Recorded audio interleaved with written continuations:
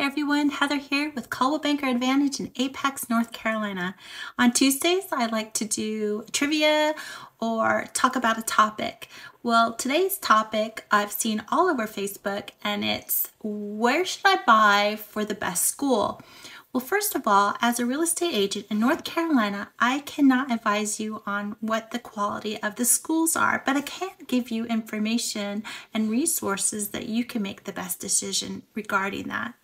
Second, Wake County Public Schools is very, very large, and we are having a huge growth in our area. And doing so, new schools are being built. In fact, the high school is being built just around the corner.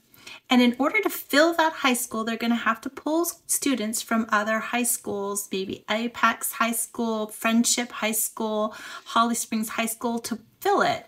And that means those children are going to be redistricted. I have 3 kids. They've all gone through Wake County schools.